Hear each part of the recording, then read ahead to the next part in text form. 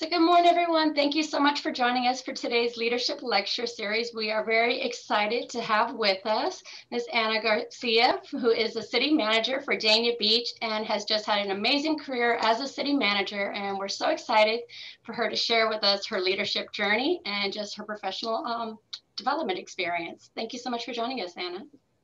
Thank you, Professor Agatha, for everything that you do for professional development, and you're just a tremendous inspiration. And I'm glad that you always tap into us, and it's great to be able to give back and to mentor the students, especially from FIU, my alma mater. So thank you again for the opportunity.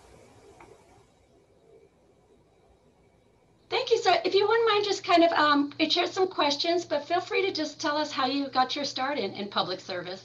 Okay, so I originally was a physical education major. I loved sports. I played sports since I was 7 years old. But then I started thinking, do I really want it to be limited to just physical education and having to follow a curriculum where if 6 weeks we were going to do deck tennis and kids weren't interested in deck tennis? And then by coincidence, actually, a friend of mine who was at FIU told me, hey, there's a really cool major here at FIU. I ended up transferring from the University of Miami. So it was Parks and Recreation. And I started looking into Parks and Recreation. I met Dr. Wolf, which was a dean at the time. And I was actually part of the first graduating class of FIU. And when I looked at Parks and Recreation, that became an avenue for me that has led me to become a director of Parks and Recreation for my hometown of South Miami, where I went to high school. Then I became an assistant city manager. And that led me to 2009, I was recruited to be a manager in a small town called Biscayne Park in Miami-Dade County.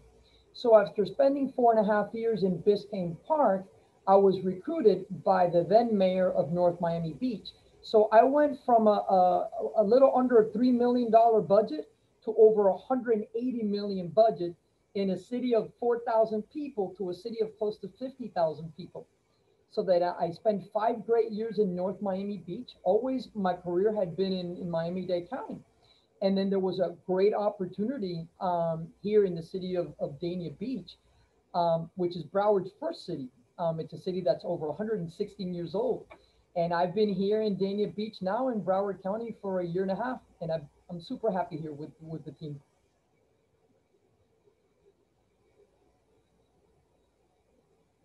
I know that's kind of come up is, if you wouldn't mind, just the representation of women in city managers. And I know we've been fortunate to have a few that participate in this series, but just to give our viewers an idea of just how underrepresented you are and how impactful it is to have representation down here.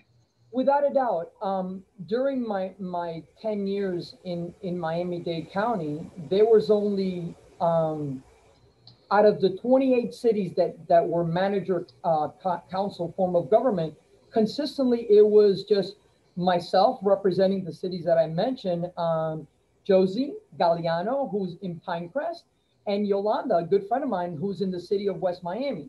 You would have other managers come in and leave, but yeah, the strong majority had always been men. But I'm very grateful to having been recruited. And now there's a movement of more city managers that are women. And even when I started my career in Parks and Recreation, again, not too many directors back then.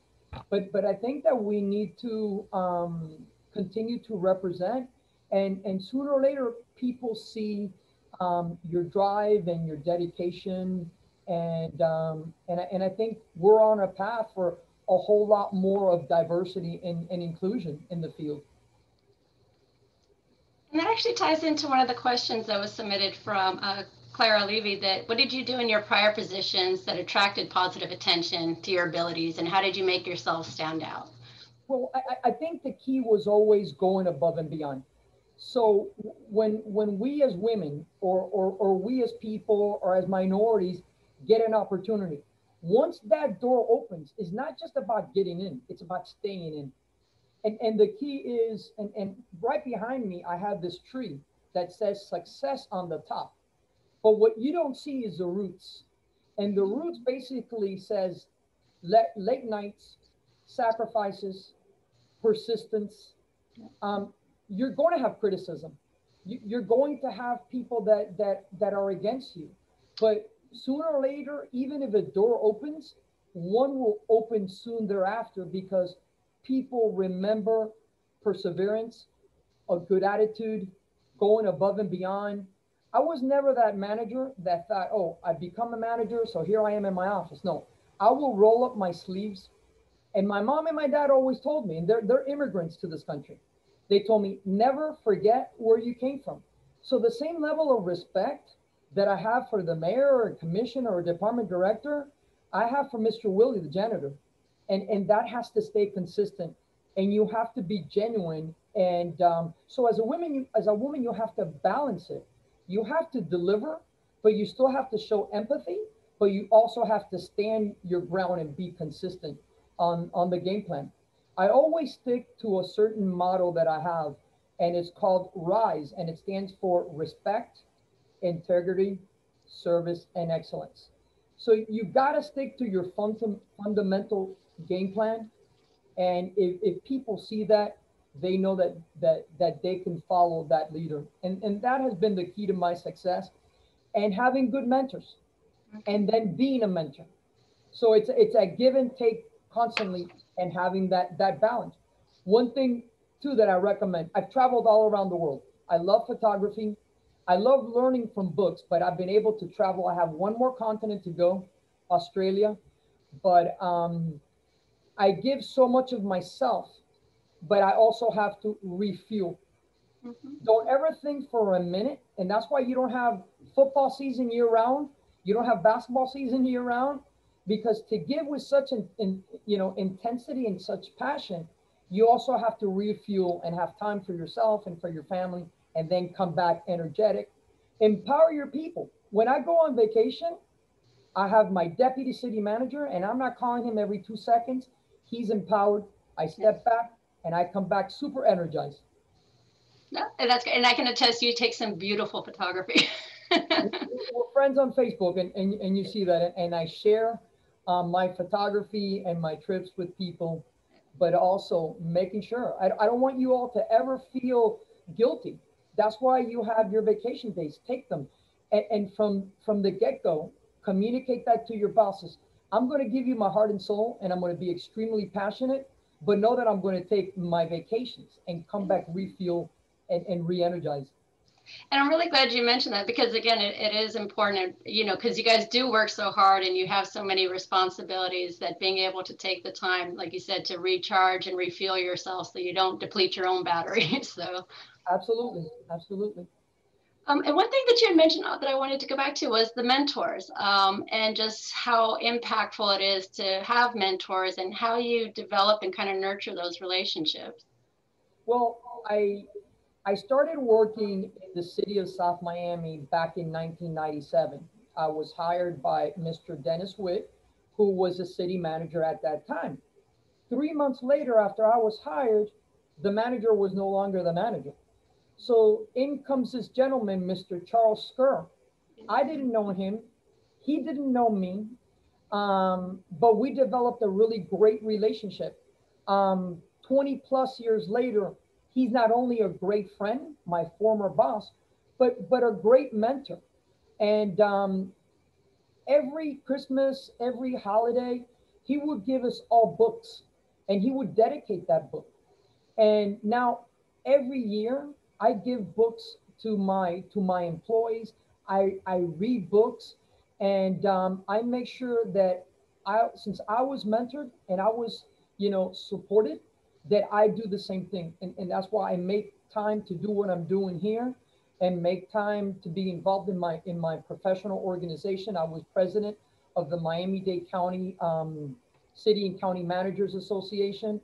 And when anybody calls me, I pick up the phone and I talk to them. There's a lot of new managers that reach out to me during the process, and I think that's also very, very important. But mentorship, reading good books.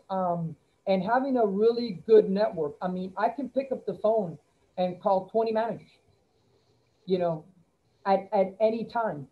And they can pick up the phone and call me. And that tapping into those resources, it's like having a reservoir of people. The minute that you think that you know it all, that's the minute that you stop growing and developing.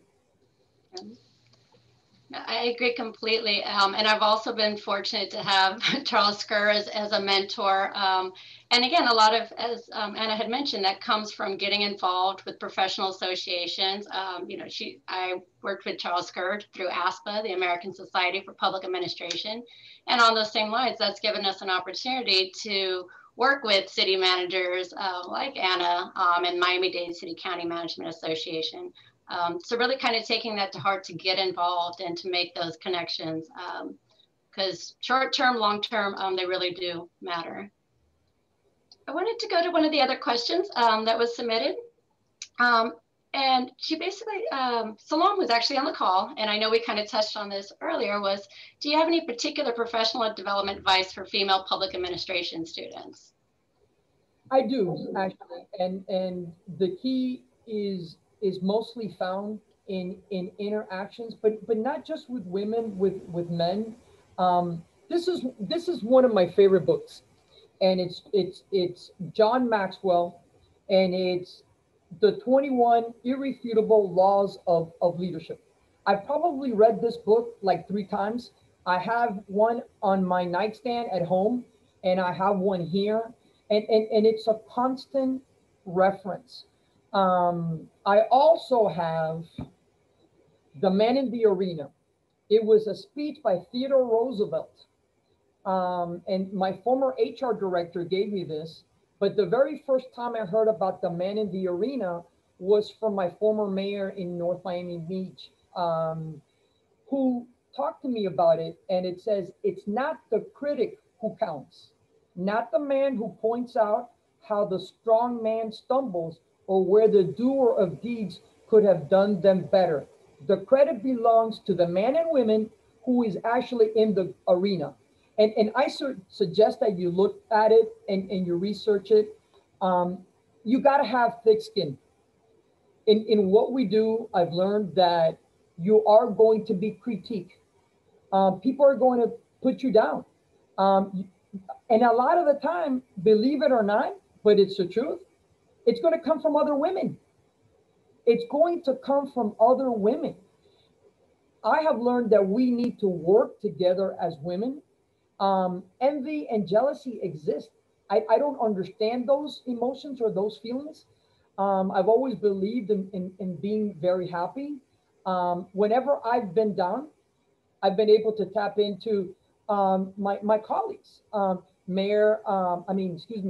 Manager Josie from Pinecrest. We have each other on speed dial. Manager Yolanda from West Miami.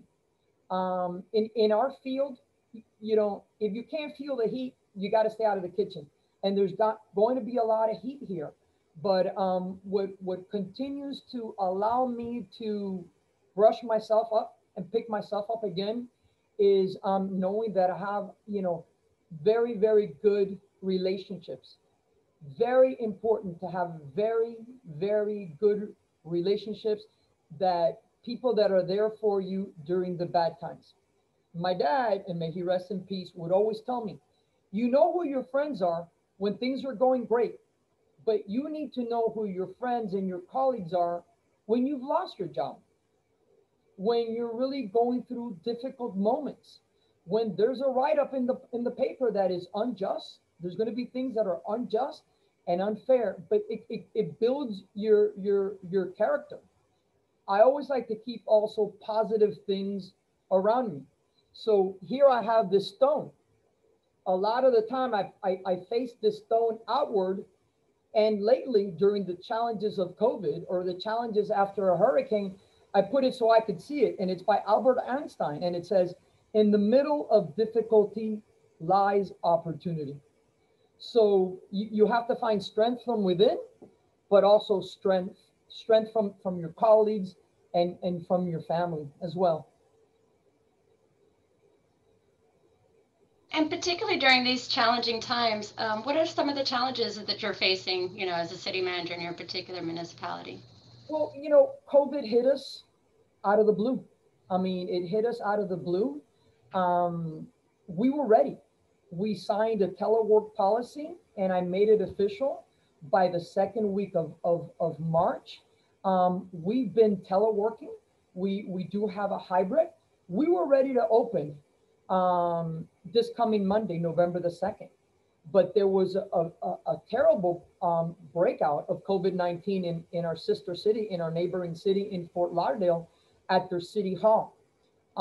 I've learned that you have to be flexible and that you have to be able to shift gears at all times. Throughout this pandemic, we have been communicating with our elected officials, and they've been so supportive. And that's based on the confidence that they have in me, and they have that confidence in me because of the team that I've been able to surround myself with. I have a great HR director that had a telework policy ready to go. We've shared our telework policy with other cities, but I think you have to be flexible. You have to be, innovative. You have to think outside the box, and you have to be 10 steps ahead.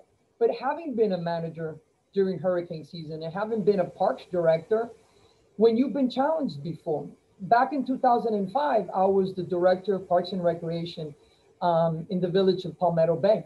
Beautiful, beautiful city, the village of parks. Well, we got hit in 2005, August 29th, by Katrina. And our mayor said to then, city manager Skir, I would like to be one of the first cities to open up all our parks. So imagine, I get to Coral Reef Park, 50 something acres. It's a mess. It looks like a war zone.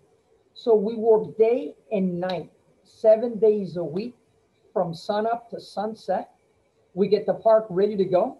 Then October 24th of the same year, a month and a half later, we get hit by Wilma. So what do we do again? We roll up our sleeves. I never thought that I would be using a chainsaw as a director, but thank God when I was a rec leader back in the city of Miami, in the city of Miami Beach, I learned how to use all that. And now personally, I can open it up. But you have to be ready. Surround yourself always with a good team. And if you have to close your door and you're frustrated and you have to cry or scream when nobody is watching, let it out. Exercise.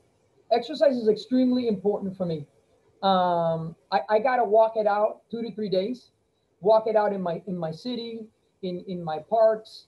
But you have to find a way to let out steam, recover, get back on track, because you have to leave and people are looking at you and they cannot see you all gloomy. They gotta see a leader that is positive and resourceful. Fantastic. I wanted to address a question that was also submitted. You know, even when you have sometimes the degree and experience, you still see sometimes people who seem to have lesser qualifications being moved into positions. And I think this might kind of address back to what you said, is about also having those relationships, because like a lot of fields, it is about who you know and not what do you know. How do you balance that? And what advice would you give to students to be able to develop those networks to be competitive? Well, first of all, don't ever be discouraged, because sooner or later, your time will come. Sooner or later, your time is going to come. You cannot focus too much on what you don't have control over. Okay. There were times that, yes, I saw promotions. I saw folks being appointed manager that didn't have the qualifications or the success or the experience, the proven success, factual success. But like I said before, at the end of the day, if that door doesn't open for you, you got to let it out of your system and stay on track. Continue to do what you do. And I'm glad you mentioned ASPA. Been involved in ASPA, been involved in the Managers Association. Reach out to my network of friends. But sooner or later, that tree behind me, success. But look at all the roots. There's going to be disappointments and there's going to be criticism, but perseverance. You have to continue to persevere. Look at the athletes that were ready to go to Japan for the Olympics. The Olympics are not going to happen until next year.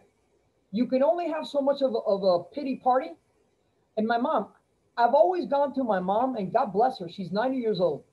Hey, mommy, this wasn't right. And she never embraces pity. She says, Anna, it wasn't meant for you. You will see something better will happen. And she's always been right. So what I tell you, dust yourself off. Don't focus on what wasn't fair. Continue to make yourself better despite any rejection. Rejection is part of life, but it's not the rejection, it's how we deal with it and how do we continue to move forward. That's such great advice, and I've definitely applied that in my own life. Sometimes those biggest disappointments can be your biggest motivators to get you going on to another path that's better for you. So Without a doubt, use those rejections as stepping stones. Any stone that somebody throws at you, lay them down as a path to pave the way forward, Agatha. I'm so glad you said that, Professor, because it's true.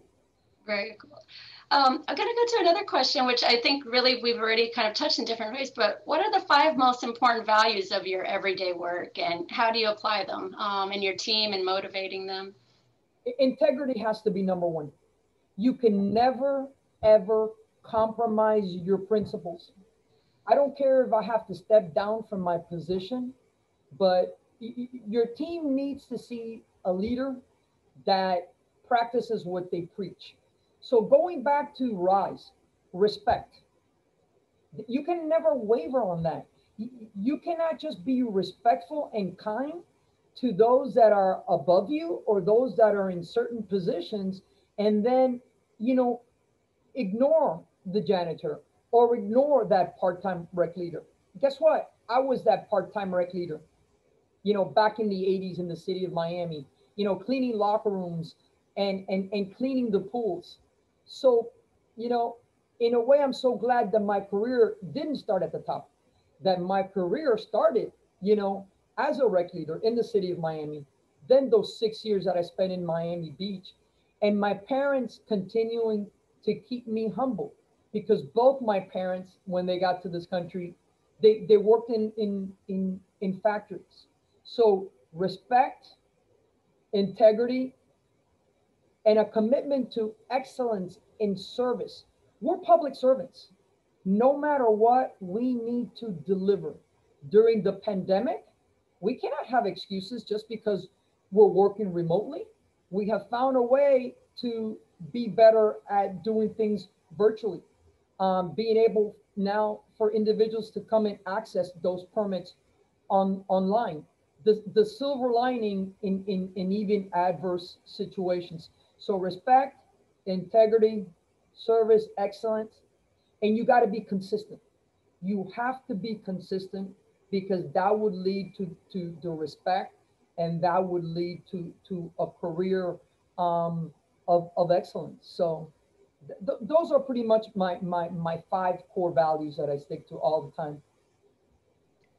Now, what advice would you give for students seeking internships? What do you think is the best way for students to kind of approach that and to identify those opportunities, especially in this climate where everything is virtual? Well, I guess the key is going back to persistence.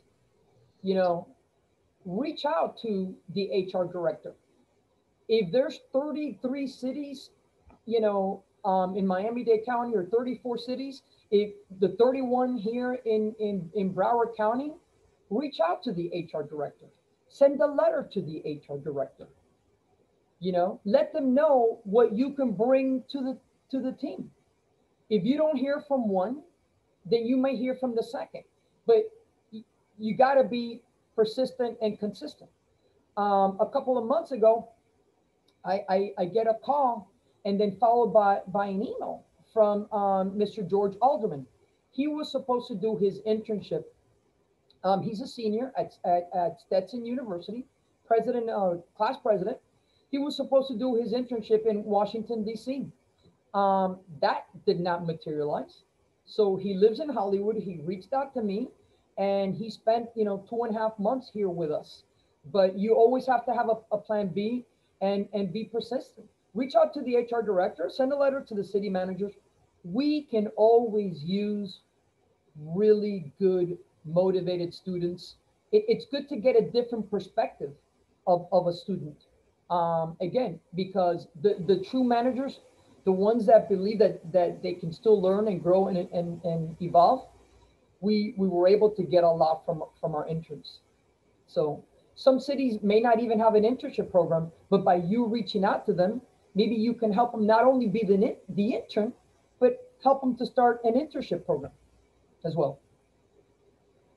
No, that's great advice, and definitely being persistent. And I always tell students, if there isn't an opportunity, reach out. Maybe you can help create one. So I'm really glad that you, stated the same. Um, the other advice I'd like you to perhaps give to our students is once they do apply, um, what do you look for in candidates? How does somebody really kind of stand out? And again, you mentioned respect and integrity and service. How does the best way for people to come across and to be able to show that in an interview? Well, the, your character, and your honesty and your genuineness. I have a radar, and hopefully I can use the word BS. I have a radar for disingenuine people, and it's always very important to just be yourself. Have a conversation, talk about your strength, and also talk about your references. Remember that at a very young age, you're setting a path for your future. Very, very, very important. What you tweet, what you post on Facebook, Instagram, social media. People are looking at that. You want to be a really good example. I don't want to be embarrassed. I want to make good decisions. Whenever I bring an intern in and I'm able to pick up the phone, and not just the references that they list, but me randomly calling someplace where they work, and somebody would say, you know what, that individual was such a hard worker. That individual was so passionate. Um, you want passionate people that are willing to contribute and know that when you're starting off, you have to be as comfortable doing something as doing something. If all of a sudden we get hit by a hurricane and you're working in IT or you're working in HR, and I say, hey, Mary, come and join us and clean out that park. You need to be able to shift gears and put on a t-shirt and a mask and help us clean out a park. So, being confident, but being humble and knowing how to balance the two. Very important. No, that's great advice, definitely. And I agree wholeheartedly with that. That really, you have to be true. And even when you think people aren't paying attention, they are. So it's always best to put your best foot forward at all times. Absolutely. And you know what? Ask for what you want. Ask for what you need. Sometimes we forget. I still can pick up the phone and call another agency or another department. When we go to Tallahassee to try to get a piece of that state pie, and we're, when we're being advocates for the city, I have no problem saying, hey, you know what, Mr. Governor or Mr. Congressman, can you support, our grant, and can you support this water project? So I think it's very important for you guys to get to the point of, I'd like to be your intern. Can you support me? Because if you invest in me, you're going to get a great return for your investment. Just be straightforward. Give me an opportunity to be your intern. Give me an opportunity to work for you, and you will not be disappointed.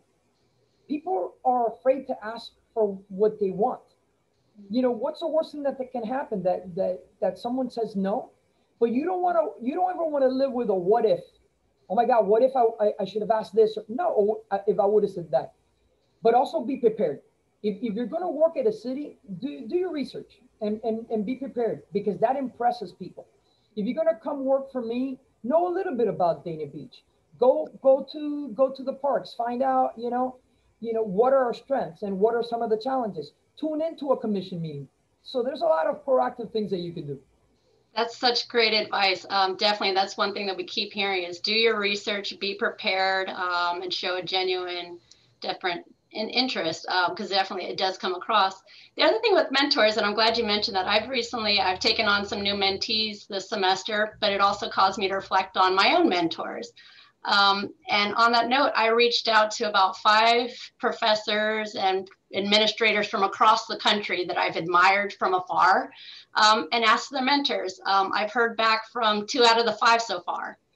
I'm thrilled. And again, it just took, and again, no matter what level of your career you are, be a mentor, be a mentee, but also sponsors. And I think that's the big thing. It's having mentors, but also people who will sponsor you and will speak up for you, will advocate for you is really important. Absolutely. So as you go into your careers, and one thing, as we're launching our ICMA mentorship program, and again, we'll definitely be reaching out soon to ask you to be involved. Reaching out to the Miami-Dade City County Management Association, I wanted to have you talk a little bit about what it means to be a credentialed manager and to get those credentials. It's extremely important, because it shows that you're doing everything that you can with ongoing education. You cannot think, okay, I have my bachelor's degree or I got my master's, and Professor Agatha is a great example. Via ASPA, now getting involved with ICMA, with the managers. With being a credentialed manager, you have to continue to keep your certification, be committed to 40 hours a year.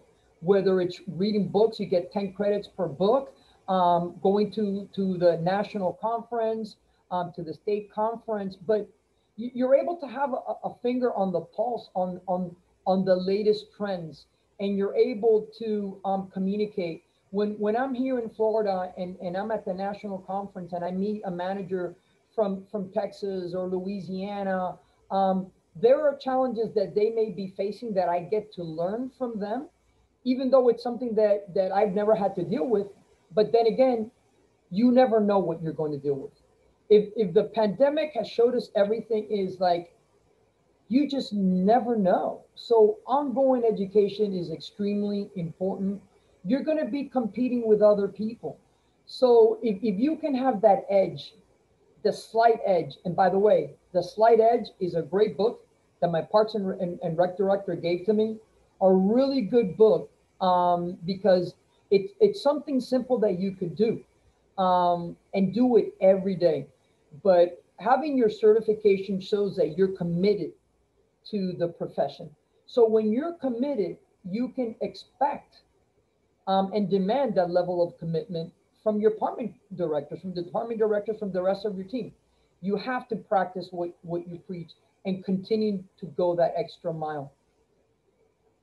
I'm really glad you mentioned, because again, situations are always going to change. There's always going to be something new to learn, but being able to, stay on top of it and kind of learning as we go along.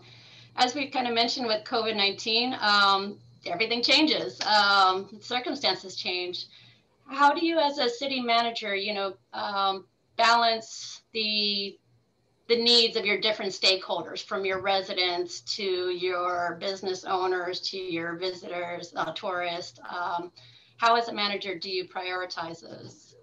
Well, safety comes first here.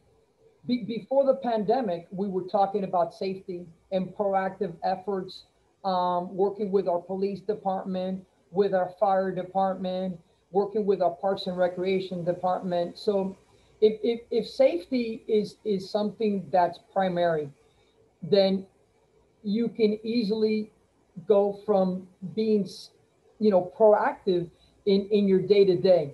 Our telework policy was in place, as soon as the emergency was declared. But making sure that you're running the city in a very efficient and fiscally responsible manner. There were cities that had to furlough a lot of employees. We we were fortunate. We didn't have to furlough employees. We actually invested in our city this year. This budget has several millions of dollars more in infrastructure, in investments. But we spent the last year and a half, and prior to me being here, the city building the reserves. So it's very important personally and professionally, because you can't be too different in how you manage your finances at home and in the way you manage your finances in the cities that you lead. So in good times, you need to know that there's always going to be challenging moments. So if you have a requirement to keep X amount of money in the coffers or in the bank, you want to be above that. We were able to always be above that. So don't just shoot for the standard or just enough, because this has taught us. And you can see it in states, and you can see it in cities. We've lost revenue. A lot of cities have lost a great deal of revenues. A lot of cities that depend on hotels and bed taxes, local option gas taxes. So we've been hit left and right, but it's always good to have that foresight. I consider myself very lucky because I had a father, even though I lost my dad 27 years ago, but my dad was born in 1917, and he told great stories.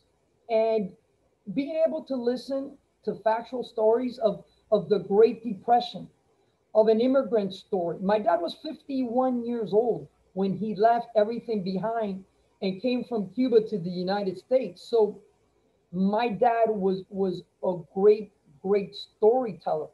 And I thought that we were well off. It wasn't until my dad died that I looked at the income tax returns from my mom and my dad, and I'm like, oh my God, we were super poor. But my dad was a very good manager of money. So you have to be able to manage your resources. Look, we waited for FEMA, and we finally got all our reimbursement from Irma. But Irma happened in 2017. Imagine 3 years. So you're going to have to put money out to bring your city to where it needs to be. And FEMA will reimburse you. But imagine 3 years waiting. So you have to always make sure that you're running your finances for times like this. And never forget, we cannot have, hurricanes happen and then, forget to be prepared. So we cannot have this pandemic happen and us not learn to be better prepared. No, that's amazing. Thanks so much. Great advice.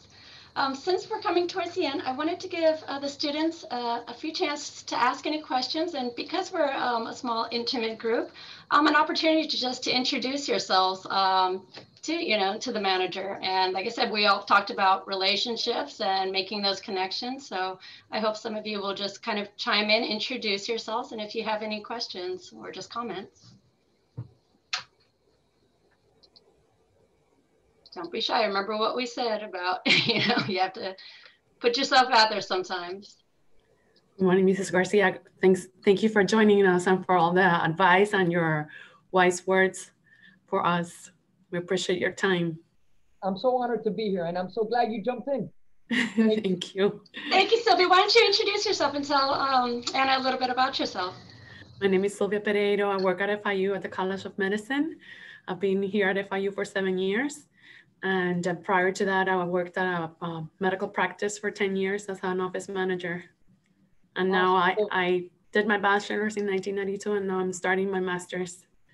Awesome. Good for you. I'm proud of you. And you know what? I'm proud that you jumped in and you were the first one. So good for you. Thank you.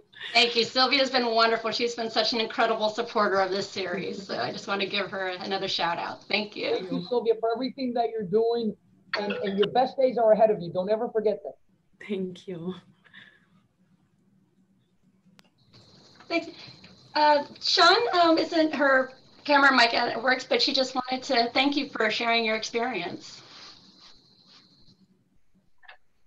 Thank you, Sean, for chiming in on the chat.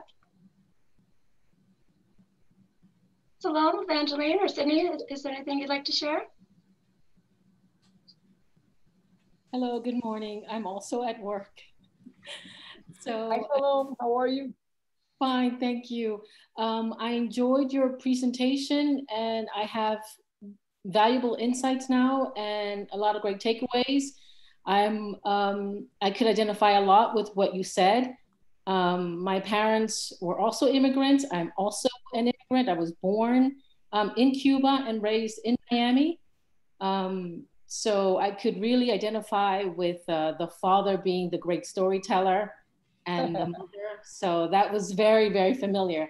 I also have, I wrote in the chat a question. And my question is, what would you say to someone who's considering a move to Dania Beach and they're looking for a place to live? And what is it about Dania Beach that makes it special and stand out? How would you convince him or her to just go for it and move to your community? Well, Dania Beach is kind of like the epicenter of South Florida. I work here, but I live in Miami. But I am a stone's throw away from the airport. Like if I threw a stone from my office, you know, and I used to play softball, it lands in the airport. You're also very close to the seaport and the cruise port. We have a super quaint beach.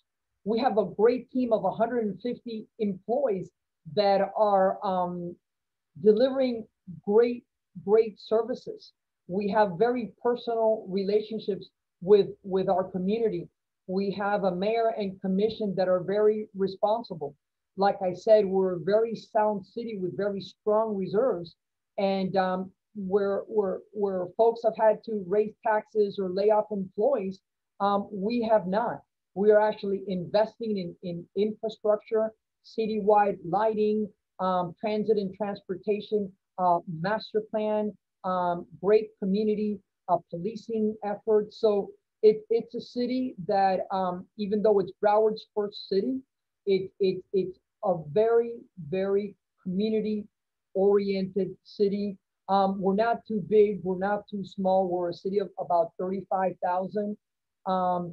Our housing is very diverse. We have affordable housing, we have brand new condos, we have beautiful homes on the water. So we're a very diverse city.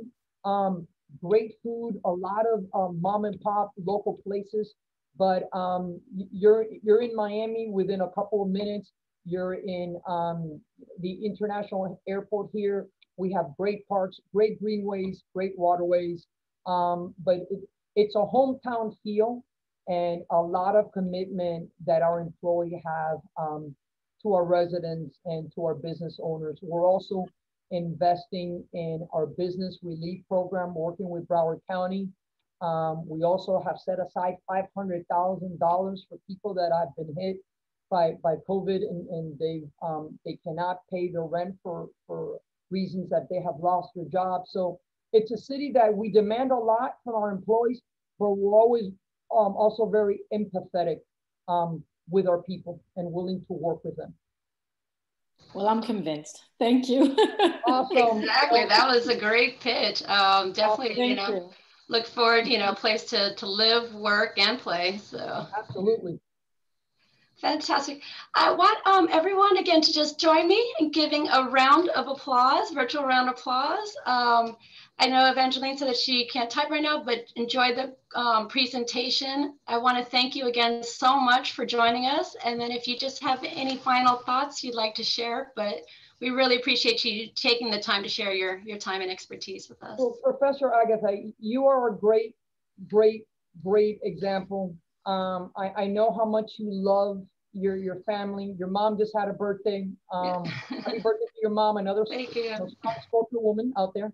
But your kids, your commitment to your family, to FIU, to the profession, you're a great example. You're an example for me, and I think we just need to continue to be examples for each other. And I love you guys, and I wish you the best. And don't hesitate to reach out to me. Write down my cell so you can have it. It's